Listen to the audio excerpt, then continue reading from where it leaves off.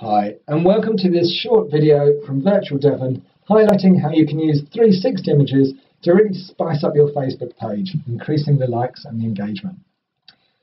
The end result will look something like this, a beautiful HD image with which the user can interact, panning around your venue or your location, choosing the elements that they'd like to see, zooming in and zooming out, and most importantly, spending a lot more time looking around and engaging with your brand.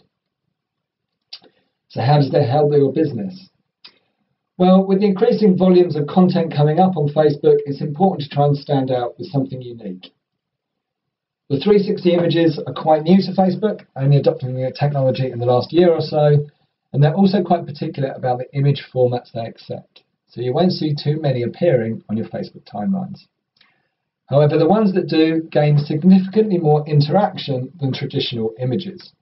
You can see this one image for the RiverX Cafe had a reach of almost 10,000 and considerably more likes, shares and comments than they would ever get with a traditional image format.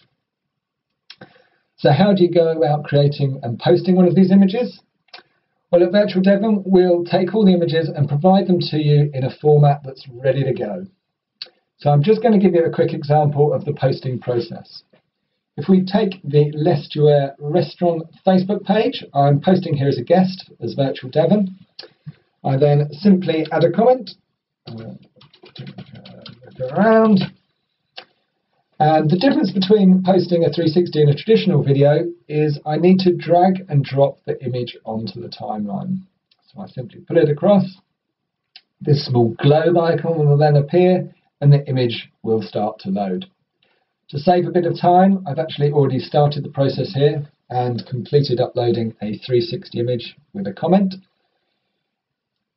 The next stage, though, is to actually edit the 360 itself. So clicking on the pencil icon, you're actually able to choose the start point for your image. So with this one, I'll just pan around and show off the view and some of the seating. And click Save. Whilst that's processing, the advantage of being able to do this is that obviously one image can be used on multiple occasions. So depending on the content or the context, you can change the start view but still have the same fantastic impact of using a 360 image on Facebook as opposed to traditional media. So once complete and once loaded, we simply click Post. I'll then pan down so we can actually see how this looks. And there you have it, a 360 image, which the users can pan around and guaranteed to increase the levels of engagement, share and likes on your Facebook page.